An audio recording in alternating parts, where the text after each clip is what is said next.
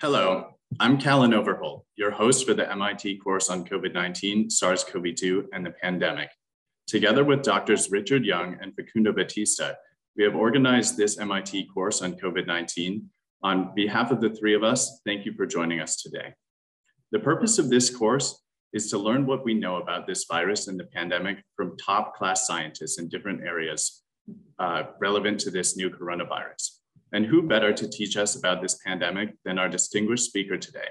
I have the great honor of introducing Dr. Rochelle P. Walensky. Dr. Walensky is the director of the Centers for Disease Control and Prevention and administrator of the Agency for Toxic Substances and Disease Registry. Something that distinguishes Dr. Walensky is her sense of duty to the community. She demonstrated this when, as professor of medicine at Harvard Medical School and chief of the Division for Infectious Diseases at Massachusetts General Hospital. She served on the front line of the COVID-19 pandemic and conducted research on vaccine delivery strategies to reach underserved communities. She is an influential scholar whose pioneering research has helped to advance the national and global response to HIV and AIDS.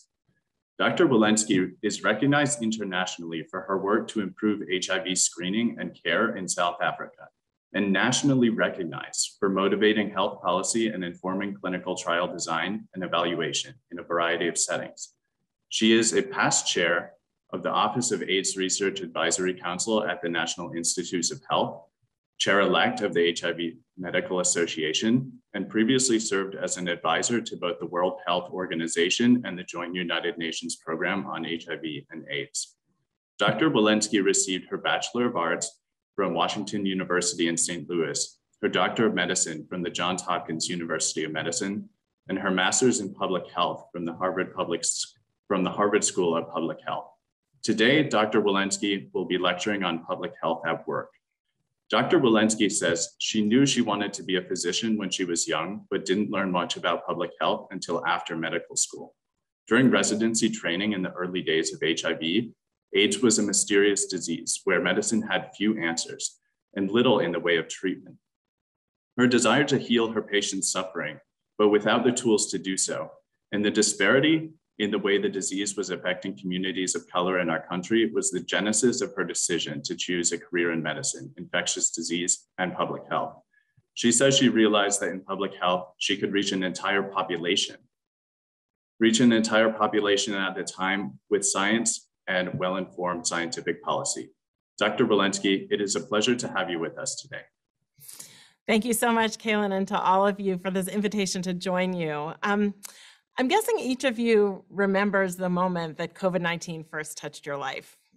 For me, it was about 10 a.m. It was a Friday. It was a beautiful Friday morning, March 6th, 2020. And at the time, I was chief of the Division of Infectious Diseases at Mass General Hospital. I was in a meeting and my pager went off. And that was the page that alerted me that we had the first COVID-19 case, or rather cases, in Massachusetts related to the Biogen outbreak. As you probably all recall, after that first time that COVID touched your life, everything changed. I'm certain at the time I had no idea I would be asked to be the 19th director of the CDC in the midst of the largest public health crisis of our lifetime. But what I'd like to do over the next hour or so is take you through some of the data that I now look at daily, some of the science that I now examine, and some of the choices that we make here at the CDC as we grapple with the challenges ahead in COVID-19. So let's start first with the state of the pandemic. And these are data that I literally look at twice a day. I get an email briefing every evening as to the number of COVID-19 cases that we have. You can see our current surge. These are domestic data going on right now, and numbers starting to come down, although at a decline that's less steep than declines we've seen before. These are data from October 1st, our 118,000 cases reported, current 7-day average of 103,000 cases. Just to be clear, I've intentionally not included today's. Tuesdays are a notoriously tough day because we don't get reporting from the weekend. So it is a couple of days out of date, but it's intentional because of the low reporting that we generally see on Tuesdays. We also look at daily change in COVID-19 hospitalizations. Here again, new admissions at about 6,400 and our 7-day average at about 7,600. And then of course our 7-day change, which we've been watching carefully too, is minus about 17%. And then, of course, our daily change in deaths, around 2,000 deaths reported on October 1, about 1,500 deaths per day. Deaths being a lagging indicator, we've always expected that deaths would decline after we see a decrease in case rates. But as you can also see, deaths are declining with a less steep slope than they had in our previous surges. So we're watching this carefully. I also look at community transmission risk. So things in red are greater than 100 cases per 100,000 over a 7-day period. This is as of the end of last month. We watched this very carefully. We can do it at a county level with over 3,000 counties in the United States. We can do it at a state level. At the state level, as of right now, we only have 2 states that are anything but red. That's California and Connecticut. And these are the benchmarks that we often use for schools or for many of our guidelines as to how is your community doing. If you see on this graph on the right, you can see the fraction of states that were in each of these colors over time from August of 2020 to now late September, early October. You see this winter surge happened in the middle of December there, and you can see that the majority of our counties continue to be in the high transmission area. It's also the case that this map doesn't entirely tell it all because high is over 100 per 100,000. We have counties that are over 500 per 100,000, over 700 per 100,000. So it's going to take some time for this map to turn from red to orange and then from orange to yellow.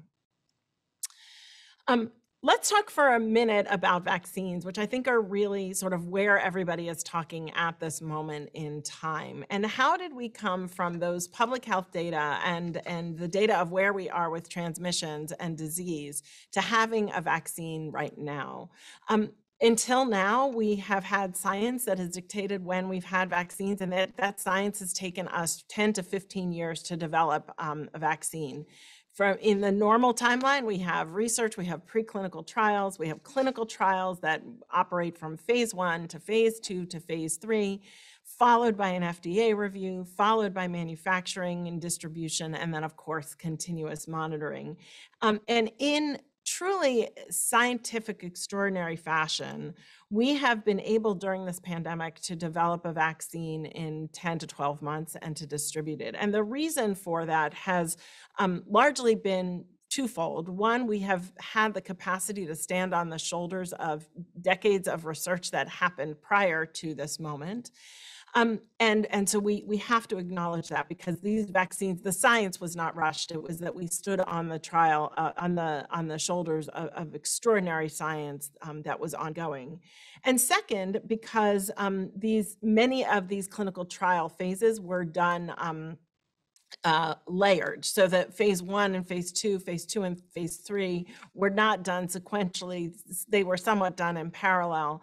The manufacturing occurred at risk in the hope and the promise that the trials would demonstrate efficacy and that we would have these vaccines ready to go when we had the FDA review. And in fact, that did happen. The FDA review was done on a really tight timeline without cutting any corners. Distribution happened really quickly, and we are continuing even now to monitor, of course. So the pandemic has allowed us to crunch what is normally a 10 to 15 year timeline for a vaccine into 10 to 12 months, which I think will be demonstrated as an extraordinary event when history tells the story of this pandemic. We, of course, now have 3 vaccines, the first published in December of 2020, the second soon on its heels, and then the J&J vaccine published in April. These vaccines have demonstrated the safety and efficacy of, at first, the Pfizer vaccine, 95% effective against symptomatic disease, followed by the Moderna vaccine, 94.1% effective against symptomatic disease, and then the J&J vaccine demonstrating 66.1% effective against moderate to severe disease. So we at CDC take these vaccine efficacy trials, and then our job is to implement and to get vaccines into arms.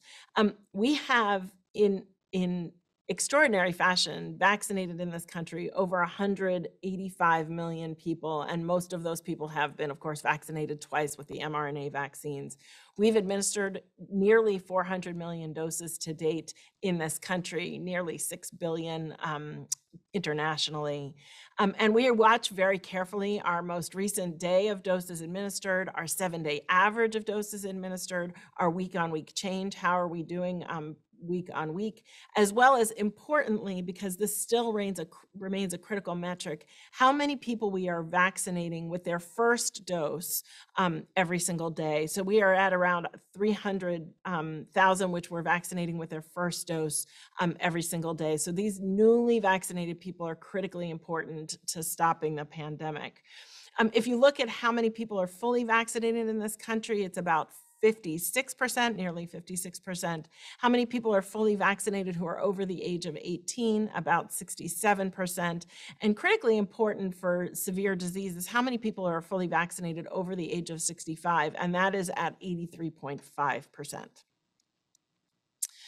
We also know that vaccination is heterogeneous across the country, and this, of course, is demonstrated in this graph, where you can look at the percent of the population that's fully vaccinated. And many people look at how many people have gotten a first dose. I also think that that's important, but especially in an era of Delta, in order to get real protection, we need both doses given. So the thing that's disturbing about this graph, the map, is the demonstration of the heterogeneity. And of course, you can easily see where areas that have less vaccination happening may likely be and have turned out to be areas that end up with the most disease and the highest surges when they occur. On the right, you can see the population that's 12 and up with at least one dose in the lighter greens, and then that are fully vaccinated in the darker greens. And you can see that if you really are looking at this 70% benchmark, we have just over half of our states that have reached 70% with at least one dose. So still quite a bit of work to do. So how do we take those vaccines and turn that into safety monitoring? And I would say in this moment in time, we have never followed vaccine safety to the degree that we have been able to follow it now. So as part of this pandemic, the vaccines that are being administered have the most intense vaccine safety monitoring in US history. We've always had extraordinary safety monitoring, but there have been a few tweaks that I think have really allowed a new, more comprehensive approach. So the first is VSafe, or and this is, and then I'll go through them all, but there's VSafe, there's VAERS, that's Vaccine Adverse Event Reporting System, that's a passive system. Vaccine Safety Data Link, and the Clinical Immunization Safety Assessment. So these latter two are academic collaborations where we get really good information about clinical events and numerators as well as denominators of people who are vaccinated and again, distributed across the country. I want to spend a little bit of time talking with you about VSafe. This was really new as part of the vaccine rollout for COVID. VSafe is a smartphone-based active safety monitoring system, and I highlight that it is active. We push out to you and ask you to respond to questions related to how you feel after your vaccine.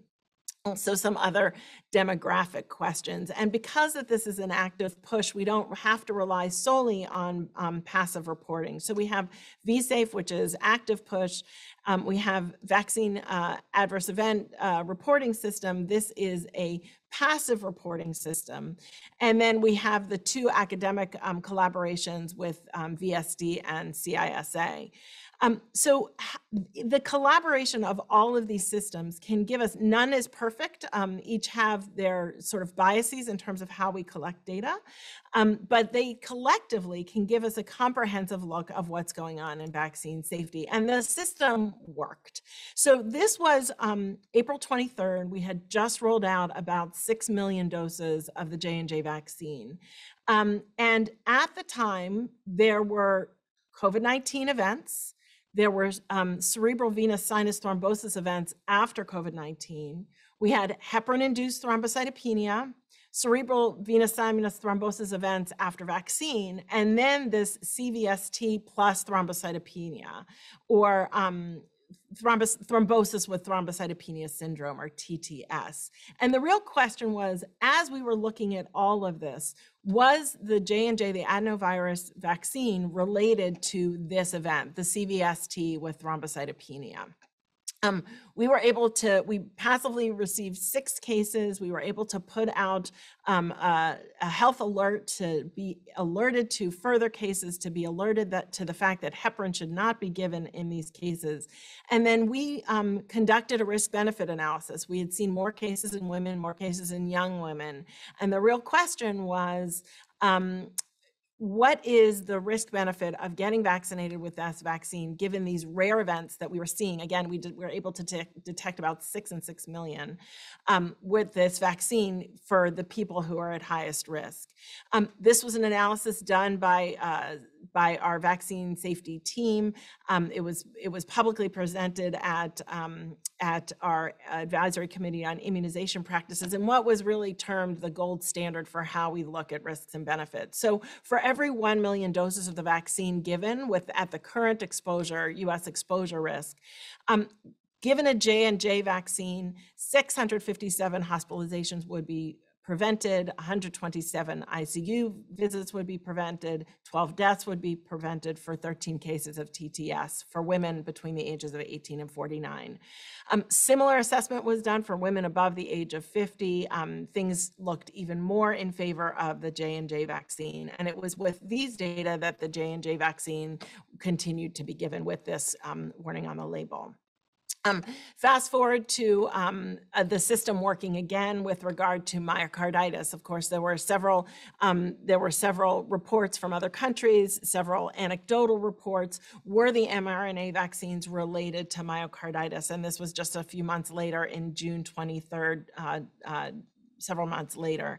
And we were able, with all of the data that we had from the academic collaborations through Vaccine Safety Data Link and CISA, as well as the VSafe reporting and the VAERS reporting, to look at myocarditis reporting rates through June 11th, 2020.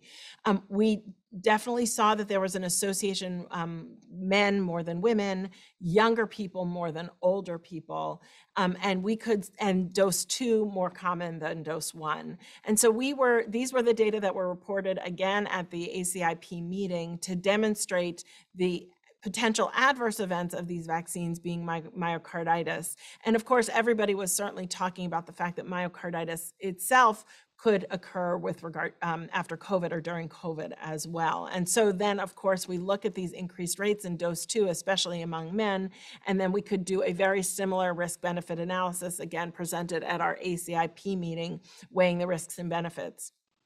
So we'll look at men here first, because those were the highest risk. Among men between the ages of 18 and 24, the highest risk demographic, if you prevented 12,000 COVID-19 cases, 530 hospitalizations, 127 ICU admissions, and 3 deaths, you would get somewhere between 45 to 56 cases of myocarditis, most of these self-limited, most of these mild disease, often related to hospitalizations for observation, generally for a very short period of time. Risks were even more favorable for vaccination among young women between the ages of 18 to 24, 14,000 hospitalizations prevented, 1,127, cases prevented, 1,127 hospitalizations prevented, 93 ICU visits, and 13 deaths for 4 to 5 cases of myocarditis. Again, generally self-limited, generally mild, generally reversible. So it was with these data that we have been able to demonstrate really the extraordinary safety of these vaccines, that and the fact that we've used over nearly 400 million doses to date so far in this country. One of the new things that was related to our vaccine safety monitoring was vaccine safety in pregnant women.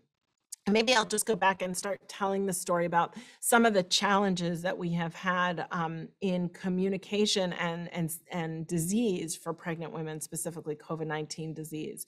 So COVID-19 disease in pregnancy is bad. Pregnant women are considered high-risk group for this severe complication, and there is actually a living systematic review of cohort studies now, over 192 studies with results from over 67,000 pregnant women with COVID-19. Compared to non-pregnant women of reproductive age, pregnant women are less likely to be asymptomatic. That is, they're more likely to have symptoms, and they're more likely to be admitted to the ICU by over twofold, more likely to require mechanical ventilation by over twofold, and more likely to require ECMO by over twofold. Compared with pregnant women without COVID, pregnant women with COVID are also more likely to have a preterm birth or more likely to have a stillbirth. So COVID-19 is bad for young women who are pregnant. It leads to more adverse outcomes among pregnant women. It also leads to more adverse outcomes for the baby. So bad. We see as we follow these data, and there's a 2-week data lag because we don't always have the information about when we get the demographics in, whether that woman is pregnant. So we have a little bit more time that we need to collect those data. But essentially the demographics of who's getting disease with COVID-19, who's pregnant, very much follow the epidemic curves that we saw early on. There have been a total reported of about 125,000 cases of pregnant women with COVID-19, over 20,000 hospitalizations of pregnant women with COVID-19. And tragically, in August 2021, there were 21 deaths of pregnant women due to COVID-19 in the United States. And that is the month that will have the dubious mark of being the most fatal month for pregnant women that we've had on record so far to date. So then, of course, the next question is, why are so many pregnant women getting sick? If this is, we know we need to prevent disease. And part of that issue is we haven't been vaccinating them well. So let's go back to that story. The first challenge is that the vaccine trials did not enroll pregnant women, and that I think was a disservice to them early on. We had tens of thousands of people enrolled in all of the vaccine trials. This is a publication that was published early in March that demonstrated that all of the pregnancies in these vaccine trials were essentially accidental pregnancies. We had a total of, 28 in the control group, a similar number in the vaccinated group, and not enough data at all to say anything about the safety of these vaccines in pregnancy. So what have we at CDC been doing? Well, it turns out that vSafe active email or our smartphone app actually collects pregnancy data, which is great.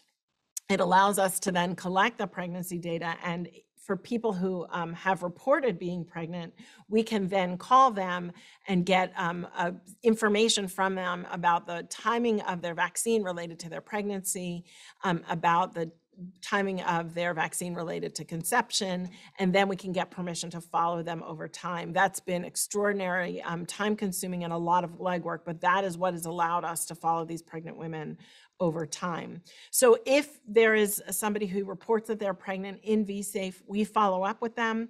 We call them several times in each of their trimesters, as well as at their birth and postpartum, as well as at their baby's early infancy within 3 months, just after 3 months after their baby is born, to get a really good comprehensive interview as to what is happening in that pregnancy, what happened with the outcomes of that birth. So far, we've followed over 5,000 women. We have a pretty good distribution, actually similar distribution as vaccines throughout the country. About half of them have received Pfizer, about 44% have received Moderna, and about 5% have received J&J. These data have allowed us to look at any safety signals in early trimester or late trimesters early on, because we had more women delivering who had gotten their vaccine late, and then more recently now, outcomes for women who've been vaccinated early in pregnancy. data, statistical analyses on these are really complicated, especially as you're looking at frequent events like spontaneous abortion, especially since that varies very much by maternal age. Those complex analyses were done. They've been published in the New England Journal.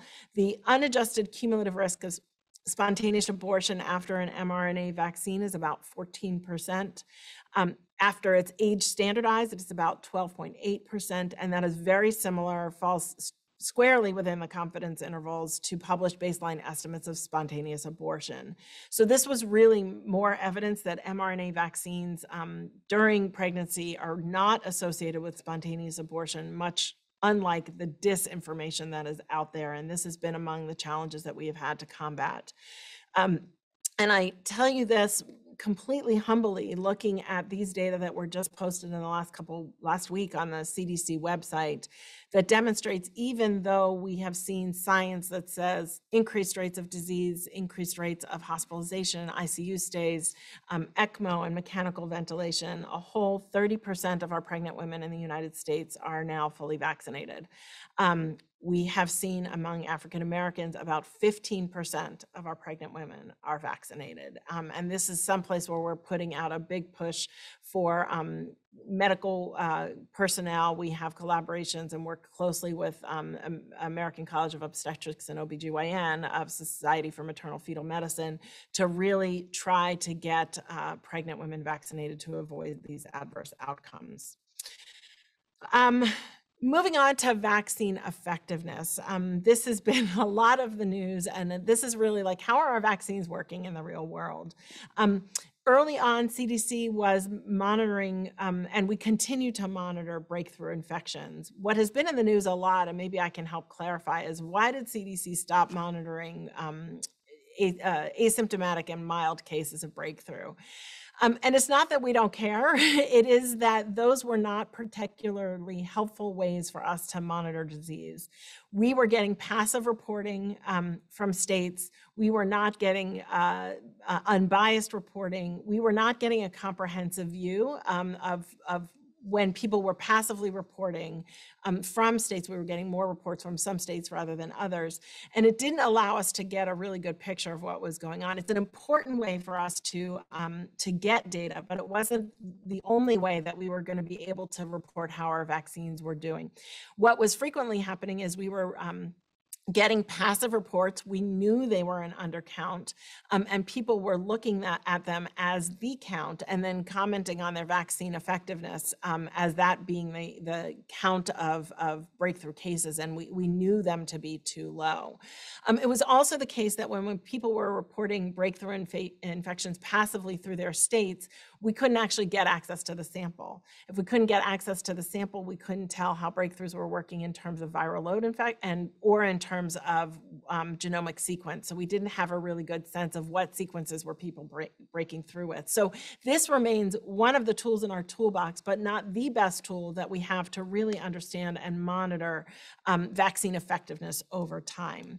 So how do we do that epidemiologically? And these are really the cohorts, among the cohorts, I should say, that we do use to monitor how we are doing with vaccine effectiveness. So the NHSN, the National Health Safety Network, is a network of long-term care facility residents. It includes over 15,000 facilities, over 300,000 weekly reports from these facilities, a lot of testing going on in these weekly facilities. Not all of them have universal screening every day or once a week, but many of them do. And they monitor for SARS-CoV-2 infection. Our Heroes Recover cohort, another really helpful cohort of people who are vaccinated. They are frontline workers and healthcare workers, 8 sites distributed around the country, over 5,000 participants. And the Heroes Recover cohort, interestingly, actually swabs everybody once a week. So this is a really good cohort that we can look at for asymptomatic breakthrough infections. It's one of the few that are really looking at swabbing everyone every week, again, looking at infections as well as symptomatic disease. These other 3, Vision, IV, and COVIDnet cohorts, are all either hospitalization or urgent care cohorts, again, distributed around the country. Just to give you a sense of the size, The Vision cohort includes all of Kaiser Permanente, as well as all of Intermountain Health, massive cohorts of people, 187 hospitals, 227 emergency departments and urgent care facilities, and then IV 21 hospitals in 18 states, COVIDnet 250 hospitals in 15 states.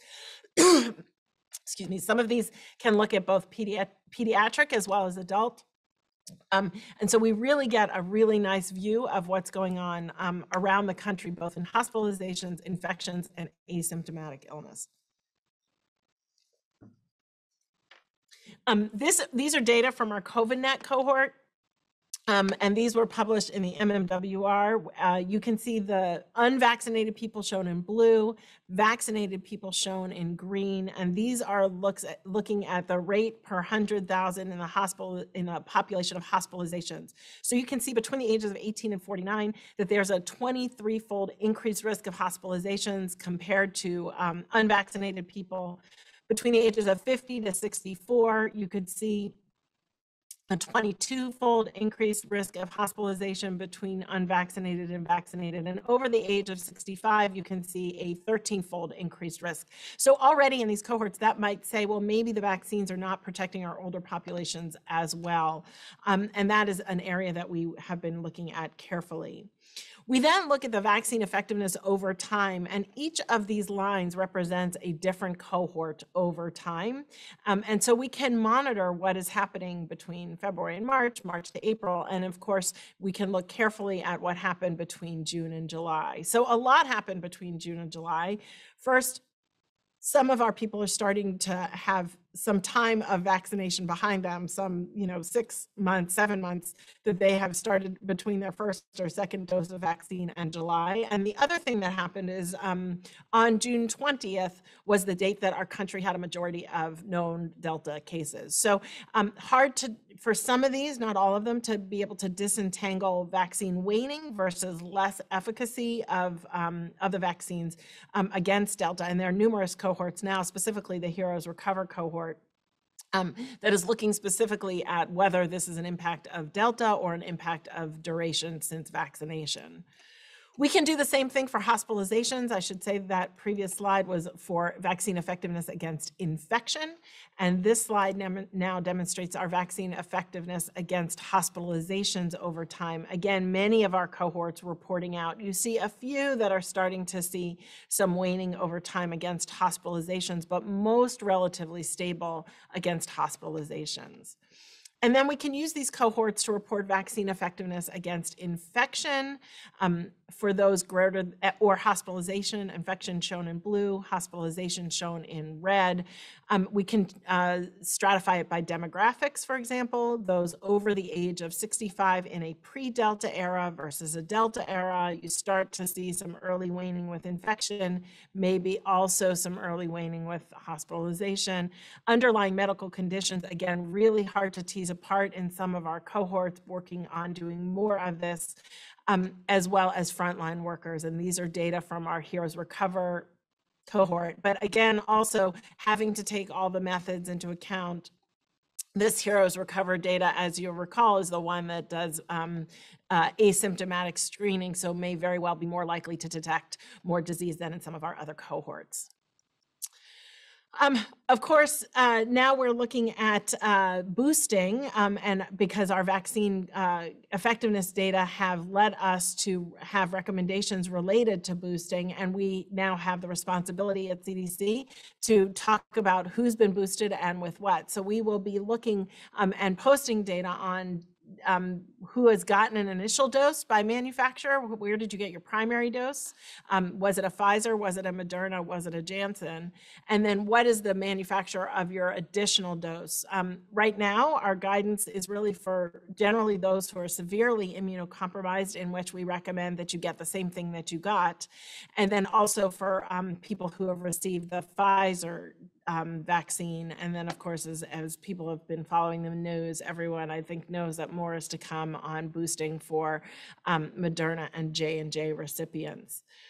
We have been able to look at our safety data so far for boosts. And what's really comforting to see is you can see dose 1, you can see dose 2, and you can see now in gray dose 3.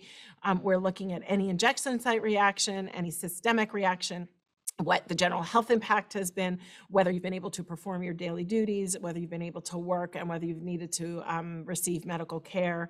And all of these for dose 3, at least for the mRNA vaccines where you've had dose 3, have been really very similar to dose 2, which gives us a really nice look at where we're going to start seeing the safety data come out. So about a week and a half ago, we provided recommendations for people to receive a booster shot in certain populations. We put recommendations forward for those over the age of 65. Again, this is for only Pfizer, for only those who are greater than 6 months after their second dose. For people who live in long-term care facilities, we had a strong recommendation for people between the ages of 50 to 64 with underlying medical conditions, and then had recommendations that people be eligible for a boost between the ages of 18 and 49 if they had underlying medical conditions, and between the ages of 18 and 64 if they were high risk based on virtue of where they lived or worked. So this includes healthcare workers, teachers, grocery workers, other frontline workers.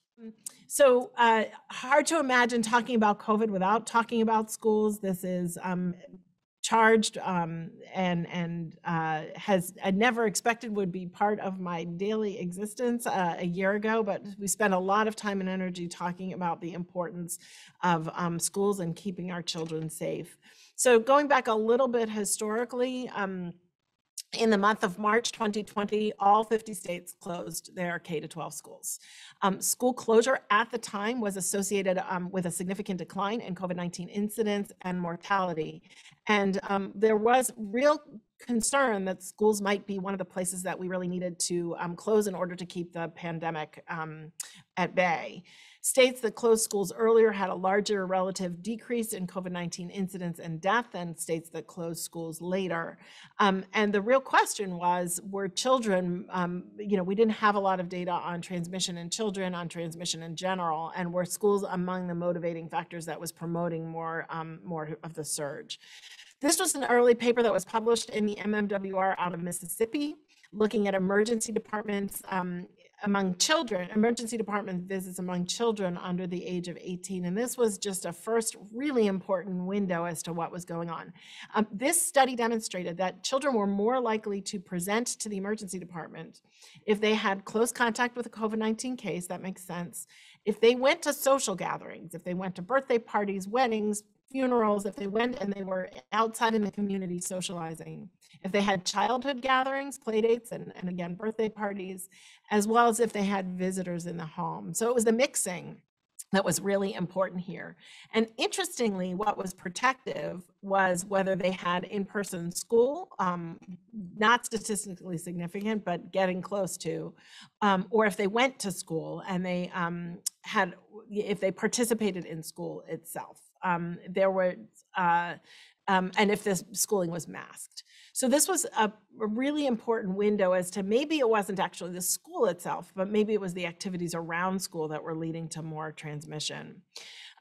We have updated our guidance for schools, I think 3 times since I've been the director of the CDC. And currently the school guidance is that evidence suggests that the K-12 schools that have strictly implemented prevention strategies have been able to safely reopen for in-person instruction. And we have seen many examples of that. Our K-12 operational strategy involves a layered mitigation that includes prevention strategies, universal correct masking for everyone in the school in the current moment. Also includes physical distancing, cohorting of kids, as well as screening, testing, and contact tracing, and improved ventilation. Vaccination of students is, of course, a foundation of what we're doing in schools, both among students over the age of 12 who are eligible right now, as well as teachers and staff. We're really trying to promote and getting the community vaccinated, getting the people in the school vaccinated, especially in schools where the kids are not yet eligible for vaccination. And in the spirit of really trying to move quickly in terms of demonstrating the science, there are 2 MMWRs that were put out about a week and a half ago, and really from this school year. So we're really trying to do the science and publish it in real time to inform what's happening right now. This school year, August through September 17th, demonstrated that 96% of schools have actually remained open for in-person learning, and that is possible to do so safely. We have had over 1,800 schools that have had to close because of school-related outbreaks, and that affects incredibly nearly 1 million students nationwide. So really the message of this first paper is we can keep our schools open safely, and when we don't, it has massive impact for our students. On the right was a second MMWR that was published in a series of 2 of 3 related to schools. This one was in counties in Arizona. There were 191 school-associated outbreaks in the 2 counties that were examined in Arizona. 113 of those occurred in schools without mask requirements.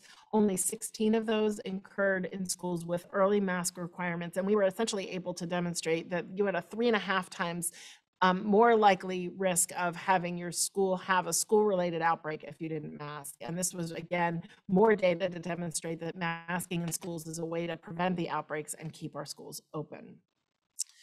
I want to close with just a few minutes about health equity. I feel like in this moment in time, I can't give a talk without really discussing health equity.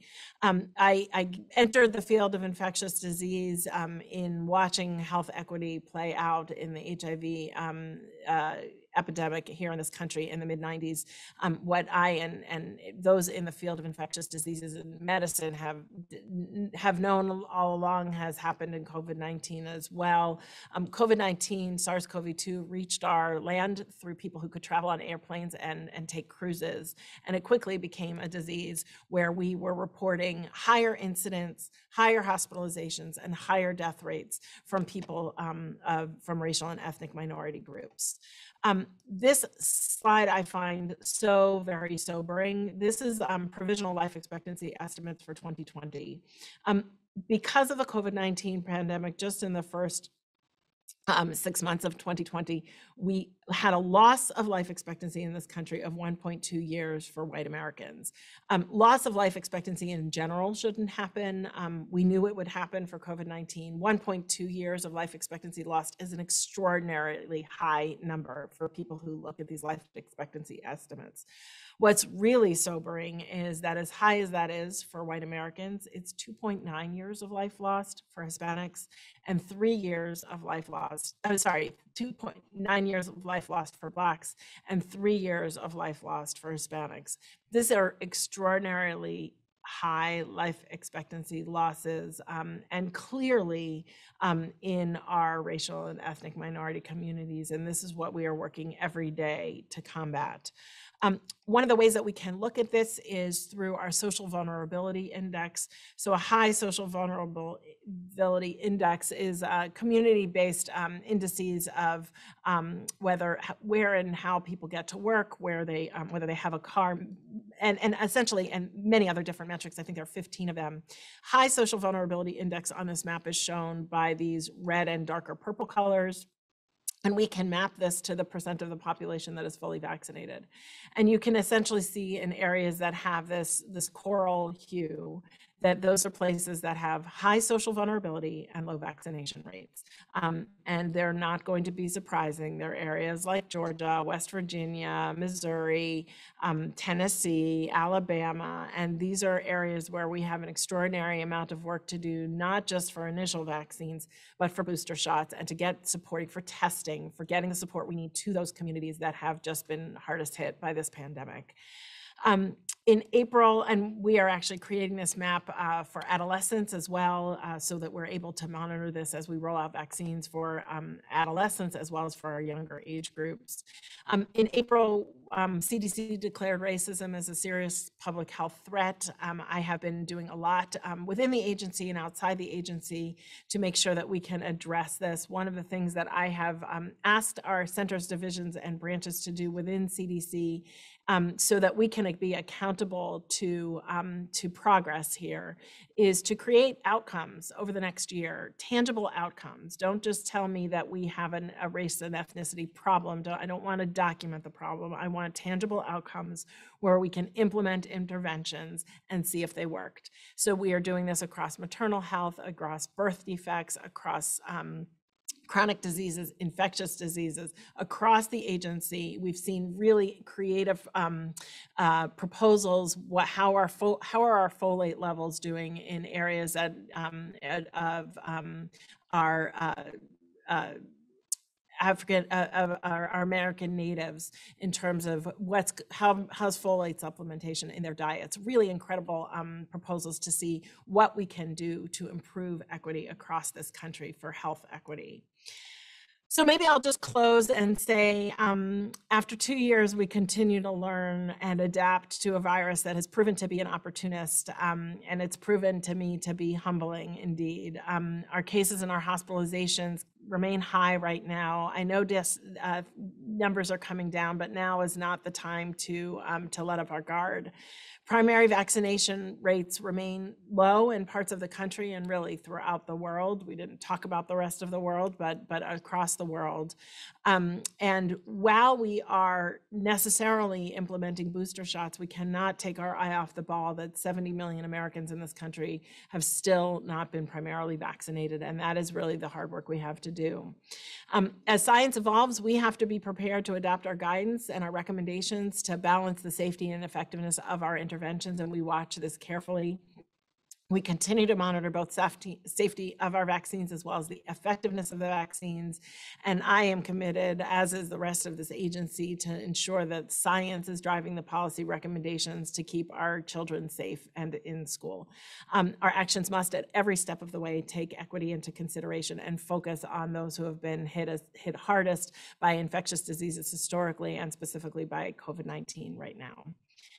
So with that, I will close. I really thank you for the opportunity to be here. I thank you for what you all are personally doing through this pandemic. I know there have been so many out there who have rolled up their sleeves in science, in clinical science, in translational science, in basic science, and in epidemiology and public health to make this better. And so I salute all of you who are in this with me. Thank you. Thank you, Dr. Walensky, for this very interesting talk. We have a number of questions coming in from students, and I tried to break it down into questions on the science and policy and questions on your experience as the CDC director. So Edward and Vishnu both asked, what is the CDC doing to address misinformation and disinformation? How do we think the CDC can reach out to people who are reading and spreading misinformation? We're doing a lot, and a lot of this has been related. Also, we're doing this not just at the CDC level and but to our HHS colleagues. So the Surgeon General, as you probably know, put out a report about the public health challenges and public health of mis and disinformation. We know that mis and disinformation is propagated actually more commonly than true information. And so we have done a lot both with our societies, our medical societies. We're doing a lot on the ground. We've done a lot with our pharmacy partners. We are out there with, I think we've been out there in YouTubes and in influencers and micro influencers, which is not something I necessarily thought I would be doing, but really trying to get the other messages heard. We've been working collaboratively with some companies to make sure that search engines will bring up the proper information. But this, I think, has been an underestimated challenge in this pandemic. And so we are working hard. We at CDC have what we call vaccine confidence consults. So any jurisdiction can call us and say, or a faith-based organization or a community-based organization, we work closely with them, but they can call us and say, I have these kinds of questions that are coming to me about mis and disinformation. Can you help me, provide me a slide deck, provide me a toolkit on how I combat this information so I can spread it within our community. So we have a lot of activities that are ongoing, and we still have a lot more work to do. So that question leads us really well into another question. A student asked, I have many family members that still aren't vaccinated for reasons that are disproven. such as fears of impotency and government microchips. I was wondering if you've had any family members in your own life who you've had to convince to be vaccinated. How did you and the CDC create broad public health measures to convince people to get vaccinated? So yes, I have. I think of this as stages of change, essentially. I think if we all come into this as, I'm going to have this conversation with said person, and I will convince them to get vaccinated, that we may be setting ourselves up for failure. That would be a win for sure, but we would be setting ourselves up for failure. So I think we have to have these conversations sort of over time, and say, especially for those who really may or may not understand the science or understand where they are, and really sort of chisel away with, let's agree on what we agree on. Like, let's agree, we want you to be safe, we want you to be out of the hospital. What's the best way that we can achieve that? What are your concerns? And I think everybody's concerns are different. What's the science that you need to see? And I always say that my job isn't necessarily to convince people to get vaccinated, but to show them the data that they would need to see published in reputable places, so that they would agree that they should get vaccinated for their own health.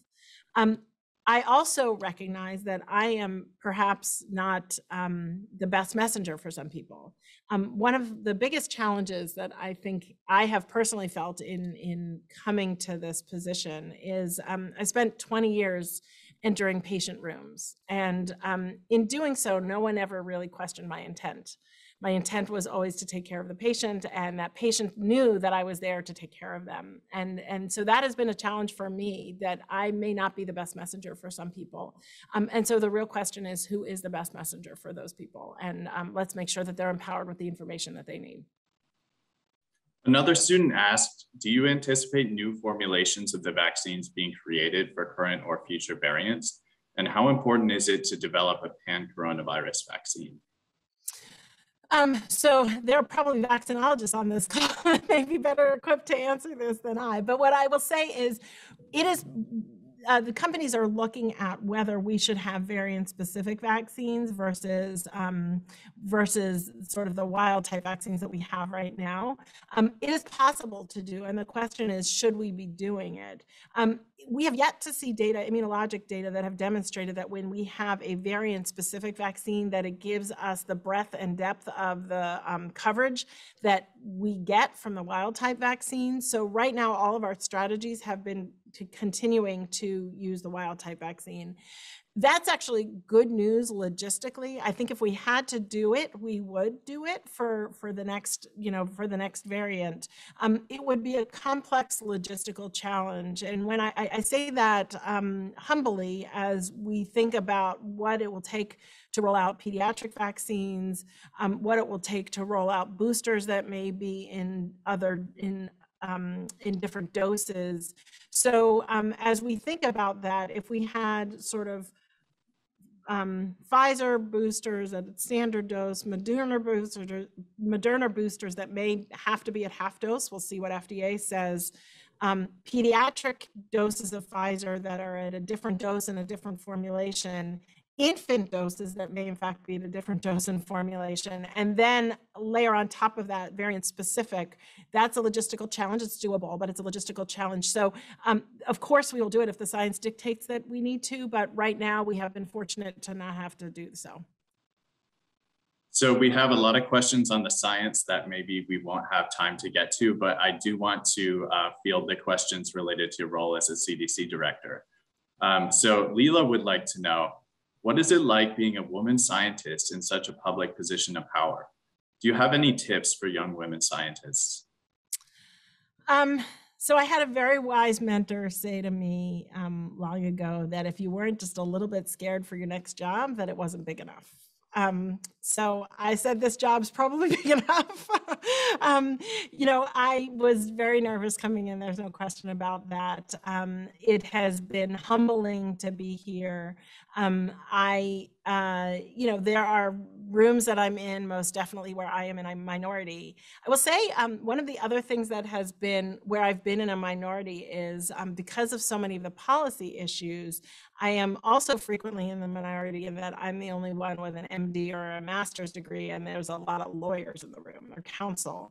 So that has been, I have been, it's not surprised. I knew that would be the case, but it has been more common, I think, that I feel like I'm more in a minority where I was like, God, I really just wish I knew and understood the law about this a little bit more than I have in the minority about gender. So as our last question, Koki would like to know, as CDC director, what do you feel is the most challenging thing in establishing scientific communication between scientists and the public? How do you see yourself as a liaison between scientists and the general population of the US in terms of communicating public health? Yeah, this has been a really steep learning curve for me. And part of the challenge I have felt is, it is my job to take complex science and turn it into something that is not just easily understood by the public, but easily understood in a 2-minute soundbite. And so you really don't want to breeze over the details for people who no one will understand. So you have to kind of walk that balance. The other thing that has been really hard is the speed at which science is changing. And that, in a current pandemic time, that has just been, why today? Why not? Why is it different tomorrow? Why is it different with Delta? Why are we masking now? And so it really has, somebody has said to me, today we took out our umbrellas because we looked at the weather and it was raining. Tomorrow we won't. That's okay for the weather, but it's not okay for science. And so that's been among the things that has been hardest for me, to just try and keep, it's not the keeping up with the science, it's communicating the science to others and making sure we do so in a way where people have been, feel informed about what we're doing. I will say the media hasn't always helped in this regard. One of the things that has been interesting for me is watching the VRPAC meetings and the FDA scientific meetings and the CDC scientific meetings that are public, and they're public and transparent. And I think that that's great. We want to keep them that way. What that means is we've had over 40,000 people tune into some of our meetings in a way that nobody tuned into them before, just in terms of the audience.